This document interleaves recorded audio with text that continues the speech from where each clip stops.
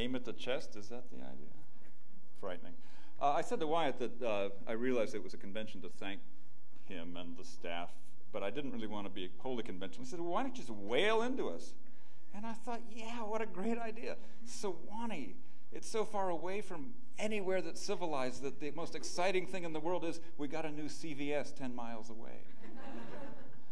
But then I thought, well, no. I'm extraordinarily grateful for everything that Sewanee has done for me, and the staff is extraordinary. But it is far away, isn't it? And everything comes to a halt for Moth Walk. It's lovely. I want to do one unconventional thing. Because I don't think that my lecture title was announced, the lecture on Friday will be titled Elizabeth Bishop at Summer Camp. And I will promise you unpublished letters, unpublished poems, and photographs. I know. What could be more exciting than that? This is an elegy for Donald Justice, my teacher, my colleague, my friend. Cedar Key after storm. The fish shacks turned an oystery glow, the drowned light more intense. Along the blank sky, low clouds learned from experience. A bridge leapt over the inlet where sawtooth reeds had bedded, like spears in rusting silhouette as the summer storm receded. Carved from gray blocks of wood, enormous sad pelicans on the concrete balustrade stood stiff as librarians, as if they dimly knew the mighty events to come. The distant thunder grew fainter, like a brushed kettle drum. And you were a great bird, sickly, fleeing the northern weather. 10 years had passed quickly since we watched the Gulf together. Look back now at the theft of boredom and jazz and the rages and see what little is left, just a book of the thinnest pages. Your voice was the gentlest whisper, your health had gone so fast. Of all the things you were, perhaps that would be the last. Gainesville is also a fairly isolated place. So it does have an airport. It sits in northern Florida just above what northern Floridians call a prairie, which means a swampy, large tract of ground that used to be a lake, but now is kind of a watery mess that alligators like. The prairie. The winding road beneath the ancient oaks, edged with palmetto scrub, like nature's little jokes, cut a crooked path to that antique Eden, one that God forgot, a place like Sweden. Sorry, Swedes. Past the sudsy gray lake, where water boiled, the treeless marshy prairie, still unspoiled, unfolded to the horizon, a hand-drawn chart with monsters at the corner, like a work of art. We lay beneath the gray-green oaks to rest, while blizzards rang their changes further west. Then, before us, a red-shouldered hawk dropped like the hand of an invisible clock into dry, cracked reeds. The day grew still, as if someone somewhere had grown ill. At last the hawk lifted with something in its claws. Even Dame Nature has unkind laws. And that was all. No one else was there to see or provide the consolation of philosophy. When we turned back, the breeze had shifted, or was that cloud like an eyebrow lifted? Rembrandt had pupils. We know of a few of them. The greatest genius among the pupils was a young man named Karel Fabricius, who later went to work in Delft, had a studio there, and unfortunately when he was 32, the studio and that whole quarter of Delft blew up. There was an armory, there was gunpowder, and suddenly there was not a whole quarter of Delft. In fact, if you stand on top of the church tower, you can see that that quarter is significantly different architecturally. It's never changed. And Fabricius lost his life. We have only 6 or 8 or 10 or 12 paintings by him, and they're all, pretty much all, remarkable. The Blessed Redemption of Delft. Rank with the clotted, simmering greens, the sleek canals were overgrown with shade, and then the thought of shade the painter made his own. The rain was taught by harder rains, as if the heavens disagreed with that distinguished apostolic light, consoling in its need. He loved the century's moral itch, the mortal purpose of the eye, revealing what would constitute a civilized reply. Within the burnished gilded frame, the oil starts to turn to flesh, as if the burning of long silences let us begin afresh. I'll read one more poem from the Naked Ladies book, which was not my choice, but which I acceded to when Penguin suggested that that was the way to get strange flesh into the bookstores. This poem is called The Beast in the Jungle. It depends very heavily on Henry James's story, The Beast in the Jungle. If you don't know it, well, this is a version of it, a modernized version of it. I had at one point, briefly, the hope to write a whole series of poems based on James's stories, but turned out one was enough for James and for me. The Beast in the Jungle. Met a girl at a party, beautiful girl, and I go, hey, we meet like in Rome? And she goes, no way. You were that guy in Naples waiting for something. So we wait. She's 30, I'm 35. Then she's 60, I'm 65. So she goes, hey, I'm going to die. And I go, no way. And she goes, you see that thing yet, that tiger or whatever? And I go, nope. And she goes, that's what you think. So she dies. And someone else gets all her money. I go away for like a year, see Asia, then I come back, I go see her grave, and I think like, shit, I should have married her.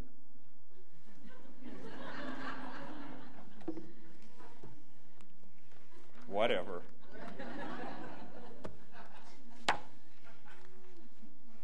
My pediatrician when I was 5 years old was a man named Von Trapp.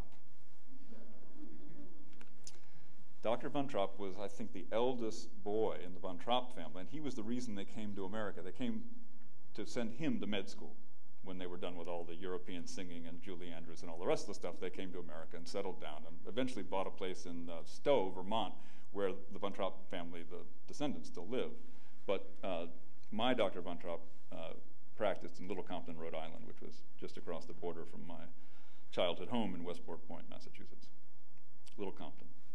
Young Dr. Von Trapp, one of the singing Von Trapps, aimed at my knee with the reflex hammer, its rubber head a pink triangle of gum.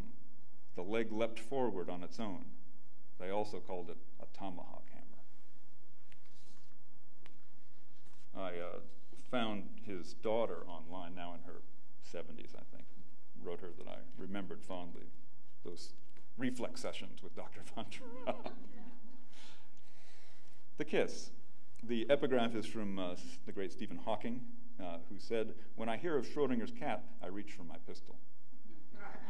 Which is a pretty witty thing for a physicist to say, really.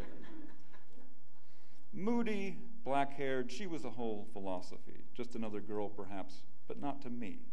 When she kissed me roughly on the lips, as if I had been staggered by two battleships, I lay exhausted on the cooling sand.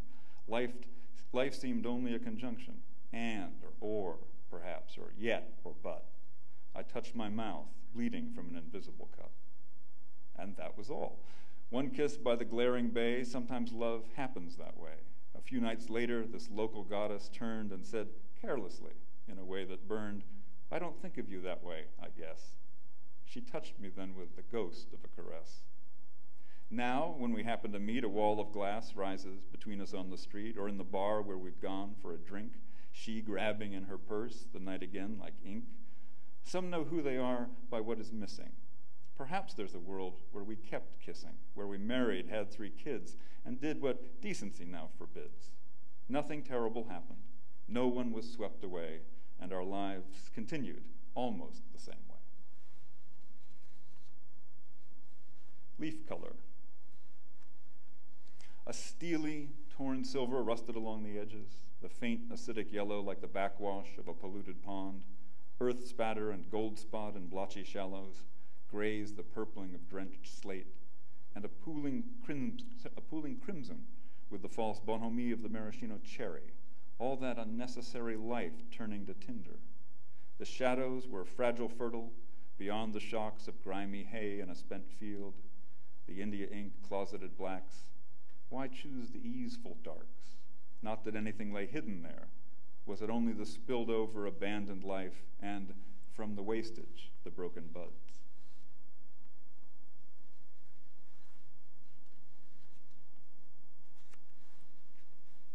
Thoreau. That oily bale of rags, lost to the silent architectures of the wood, or so it seemed as the fall's chancels darkened and rough earth gave and forgave. Forgave, I mean, the intrusion.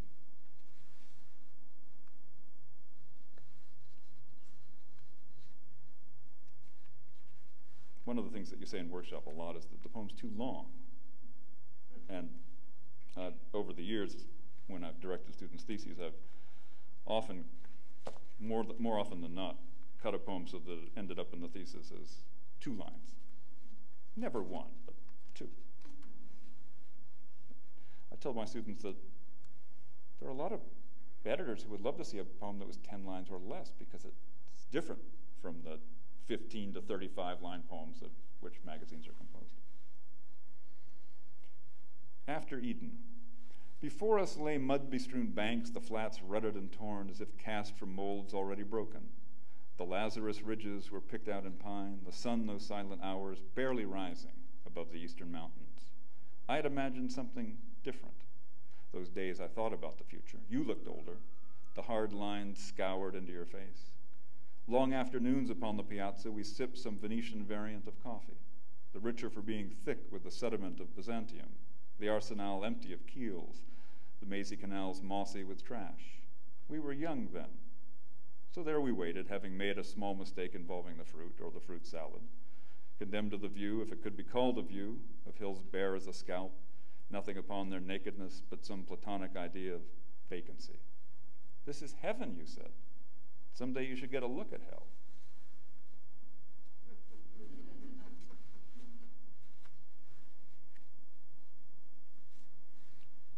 Long Island, summer 1968. Mary Jo gave me a fit with that poem last night about the draft lottery, because I remember I was there, and I looked it up last night, because of course you can look up these things with Google, and I was 107 that year. And my recollection is that the numbers went to 95. The web seemed to disagree. The selective service system seemed to disagree. I mean, it said it went to 195, but I know I was never classified 1A, and I certainly was not called. But I know I was nervous for the next 6 or 8 months. And when she brought it up, it was like, you know, one of these nightmares you managed to forget about, but summer 1968. Beneath that chalk blue sky with iron stirred through it, the pale whitewashed windows burned in faint phosphorescence. That long forgotten summer amid the ghostly Long Island yachts, we entered the waters on that narrow neck beneath the cracked porcelain moon. Our blank lives had almost begun. War rose behind the shuttered summer that summer. We whispered beneath the low masses of anchored boats, stirring through that coldness, the phosphor radiant along bodies naked in their nakedness. There in the iced waters, our glowing outlines almost made us whole.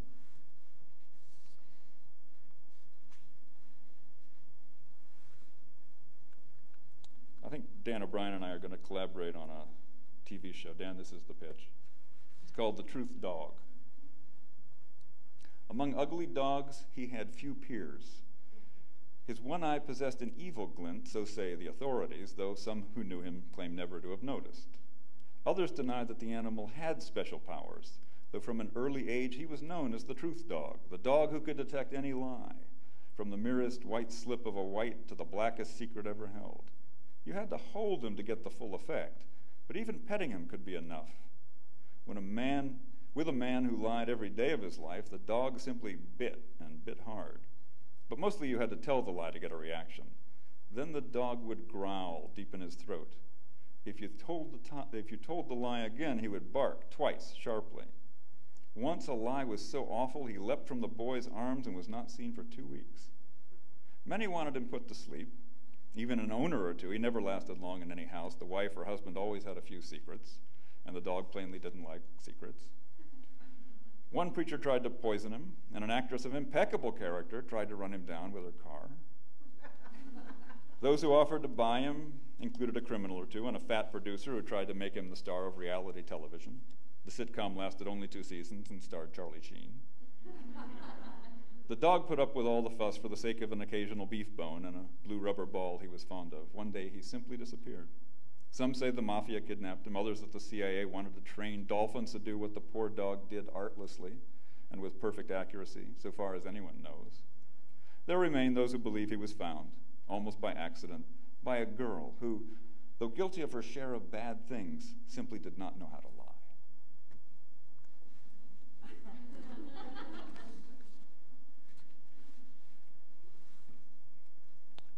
For the missing. there's an epigraph of people who are still missing. That hazy, faintly discernible glow, already half erased, lodged in the corners of the night like a silver bowl delicately chased. That was 40 years ago. When I see you now, I don't remember us kissing. I remember your hard words and black bra and other things that were missing.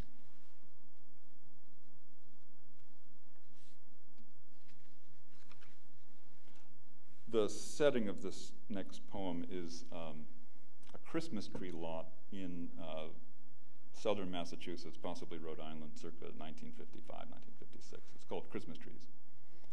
How should I now recall the icy lace of the pane like a sheet of cellophane, or the skies of alcohol poured over the salt box town? On that stony New England tableau, the halo of falling snow glared like a waxy crown.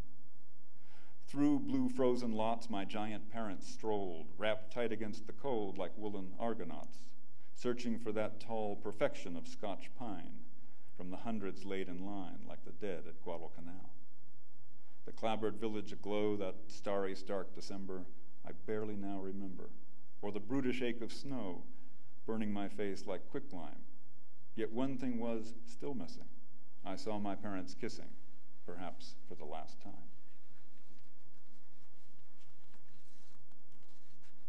Winter of falling temperature. Frost settled on the vines like powdered sugar. The city took its time. What was dawn but a crosshatch of old scenes until scarred new? Crystals furred the glass like lichen, leached into the new forest's albino flowers. Mirrors of ice lay shattered along gutters. Spring fell narrowly ahead, some worn-out land with outspread harbors and waving beauties. What was the punishment Dante reserved for traitors? Only the frigid air. Bitterness seeped through our bedroom walls, not silvery like passion, but like a child who never intended to be born.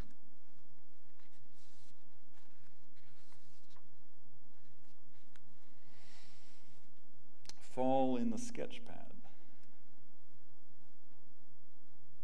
There's an epigraph from Moby Dick. That mortal man should feed upon the creature that feeds his lamp, and eat him by his own light, as you may say. This seems so outlandish a thing.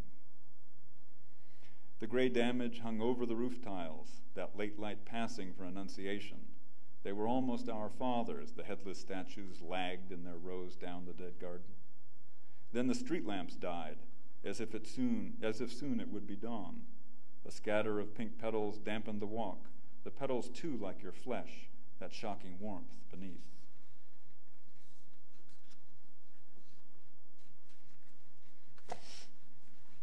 The pheasant in his empires. The laser of English sunlight etches the yellow rape. Rape is a plant, I should have said that before. Etches the yellow rape, heating the stranger's eye to thoughts of mild escape, to lonely uncamped moors, the cankered rows of Blake's benighted chalk-cliffed coasts, or empty bejeweled lakes. This steamy summer vision, bleached in indolence, admits a single intruder perched on a wire fence. Its drenched Tyrrhenian purples, spit-shined tawny browns, sharpened glints of silver, trouble the pockmarked downs, that barred the armored legions, breasting the swampy marches, until the border succumbed to a study of Roman arches. So civilization was dragged out of the sun-struck south, the pin-straight road led plumbing, a bird fit for Caesar's mouth. And after the fall of Rome, belonging in their way to a place they had once invaded, the invaders managed to stay. That poem used to be longer, and then when I was reading it last night to myself, I said, oh yes, as usual, it stops at the end of the first page, and throw the rest away. Deborah Greger taught me that.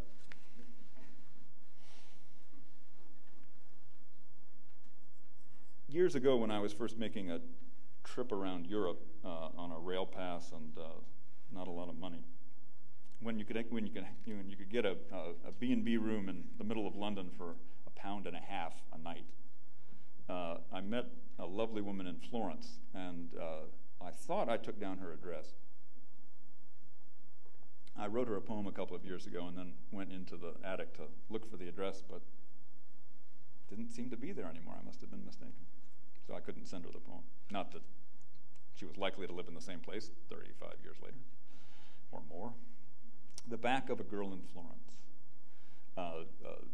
This is obviously indebted to Philip Larkin, and I use as an epigraph, nothing like something happens anywhere. Amsterdam, London, Paris, Basel, Rome, I rode the trains with hippies far from home, on their private grand tours, which as a rule ended in Kabul, Kathmandu, or graduate school. I passed the dusty porticos, long closed, a cobbled alley hung with women's clothes, Venus de Milo, Nike of Samothrace, those haunted galleries, each with its haunted face. On a rapido, through the Campagna, stalled for hours, beside a field of homely saffron flowers, I came to no great decision about my life, had no epileptic idea, did not meet my future wife, and later suffered no epiphanies beside the Parthenon, no geologic insight reading Chesterton. One evening in Florence, though, I walked behind 3 blonde Americans who talked of the inconsequent nothings of their summer, where everything was cool or far out or such a bummer. The tall, pony-legged one, tanned and lithe, marched with the instinct of a harvest scythe, her long back naked beneath the evening's haze, arched shoulder blades chiseled by Praxiteles. What sculpture is more beautiful than a living breast, an inturned belly, or hazel eyes that suggest hope's new rendered, then forever lost? We were young, of course, and that was the cost. Had I approached, what would she have had to say, that girl whose loveliness would soon decay? I kept silent rather than take the risk. Oh, my Manet, my walking odalisque.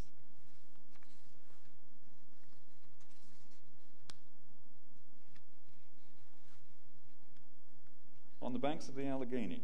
My father was an executive for various firms when I was a child, and so we moved around almost as much as Army brats do. Not quite as often, but I had a number of addresses. We had started over again, an unpainted house with the new Chevy in the drive, the model with the push-button transmission. The lots were new, rich brown like expensive leather, the fresh turds nested in the unseeded lawn, shivering with inner life, the maggots squirming wildly toward the light.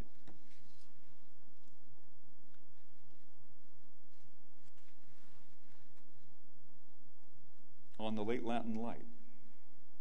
The semi-precious sunset, windswept, vain, took the cold buttery light and made it work. Myopia blurred the rain, laying the dust.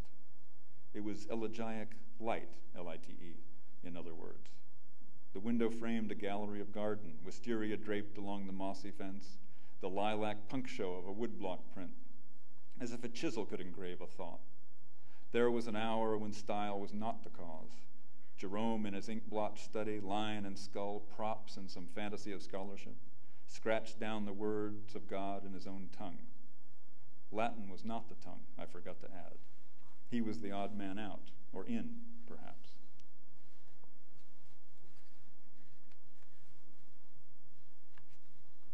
A garret in Paris.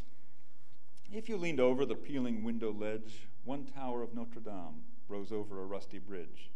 The puckered Seine labored down to the storm-tossed coast, while you sat smiling above the burnt toast. So far as I remember, that was the year of rain, the year of unpaid bills and accidental pain. Yet each morning your face stood mottled in the light, holding back some feeling never allowed to ignite. Somewhere underground the metro rumbled on. You lifted a dark eyebrow. Something there was gone. And in the air grew the airy sound of wings, like an annunciation, among other things.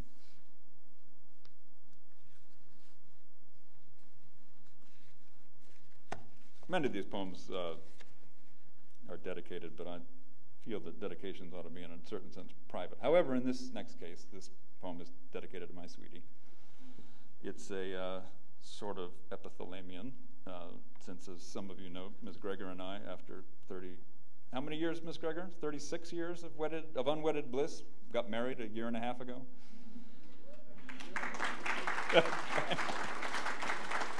Big moment.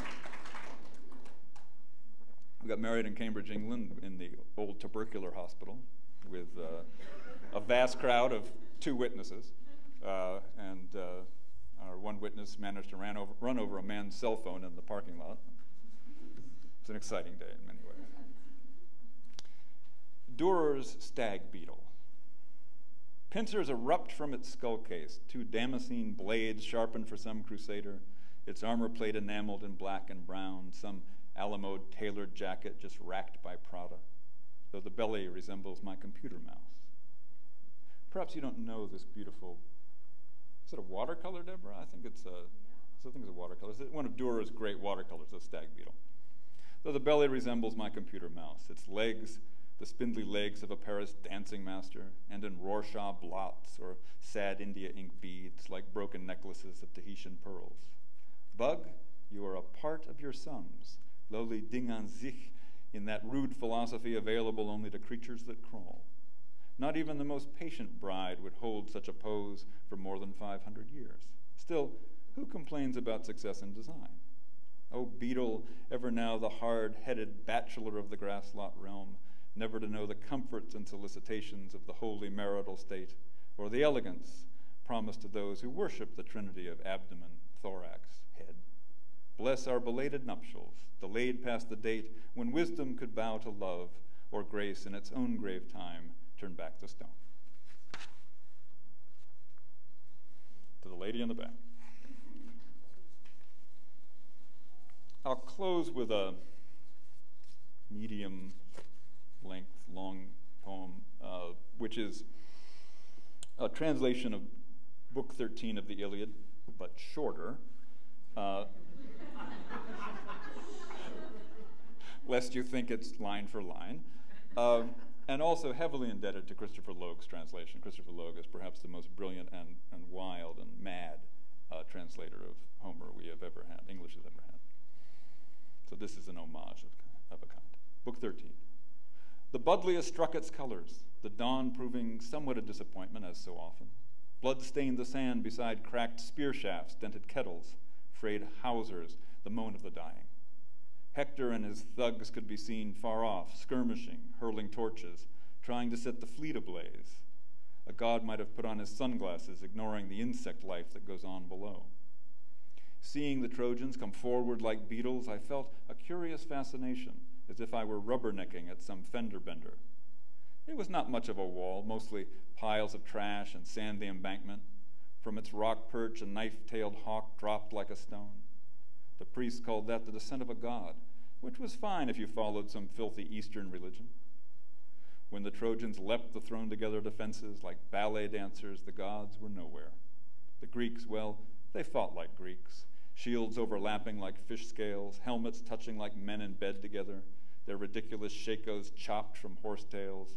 But against us slouched the Leviathan Hector, morbidly obese, as hard to stop as a dump truck. Men battled in pairs, singly, swarming in confusion, like brokers waving their arms on the floor at Wall Street. Teucros caught one of Priam's sons-in-law with a spear point below the ear, just where the carotid fetches into the brain. The blood hosed every man in range. Then a long spear came wheezing through the lines. Teucros ducked, and the harpoon caught Amphimachus below the breastbone. It was that funny. The big man screamed like a girl and dropped stone dead, his armor clanging like chimes. Multiply the scene 100 times, hell, 1,000. Men cut the heads off fresh corpses, then rolled them through the lines like bowling balls. Our king stole armor from the rotting dead and tossed it in a slave's direction. That was just another way of doing business. On went the fandango through the afternoons, chariots wheeling, horses hamstrung along the shingle, gutted men beside them, broken up like toys, and the poets back in Greece already thumbing up the right metaphor, say a lion or a mountain boar, not that the poets had seen many lions or mountain boars. Tuned to the lyre, the death of a warrior became the felling of a thick-shanked oak. The poets had learned the wisdom of getting their war dispatches secondhand. One after another, the son of so-and-so, some petty king or minor god who once had it off with a big-tittied girl, took a spear to the liver, the gut, the throat, any place that promised a fountain of blood. A man cut across the belly watched his own intestines bloom blue as sausages, and another saw his cock nipped off neat as a rosebud. No one dared say, "This is weird, it's just like a movie." It was better than special effects. If you believe the 11 o'clock news, the gods saw everything masked as at Mardi Gras. They veiled their favorites when the dancing got thick, casting up mysterious steams of camouflage. I saw a lot of men die, often turgidly squealing for their mothers. I knew more than a few of those boys, and one or two with reputations. But a year later, who could point out exactly where some apple-cheeked myrmidon stopped breathing, his chest sliced open as if by a scalpel so you could see the pink pleats of his lungs, the purple sturgeon of his liver. No one could remember his last words, or if he whispered any through the blood.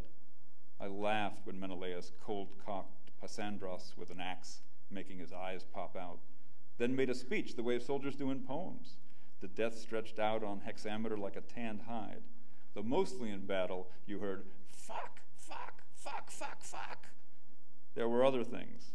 Ajax the oak beating Hector with a rock like Bob Feller, or standing shoulder to shoulder with Ajax the shrub, like a yoke of oxen fighting all comers, shouting witty repartee like comic book superheroes, or the morning the arrows came down like exclamation points. Even so, the Trojans almost got the best of it. In the end, a few stuck-up heroes received their comeuppance. Hera charged a wristful of gold bangles to Zeus's credit card. But let me tell you how the wind turned helices through the shifting leaves. End of part 1 of the reading. Thank you.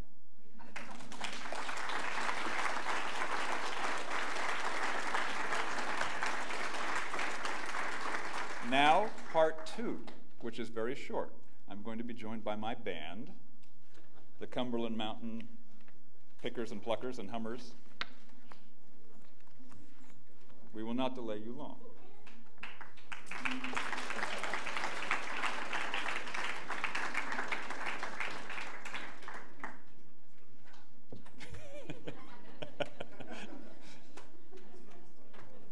Those of you who were here 2 years ago remember my amazing attempt to channel Johnny Cash with a rewritten version of Folsom Prison Blues.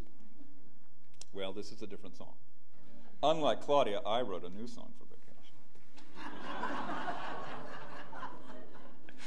And I've been twitting her about it for a week. This is a Merle Travis song, wonderful Merle Travis song, 16 tons. We're not going to do it like Merle. We're going to do a little bit like Tennessee Ernie, who had a great hit with it. And my backup band is going to make me sound better than absolutely awful, because they're brilliant and I'm not.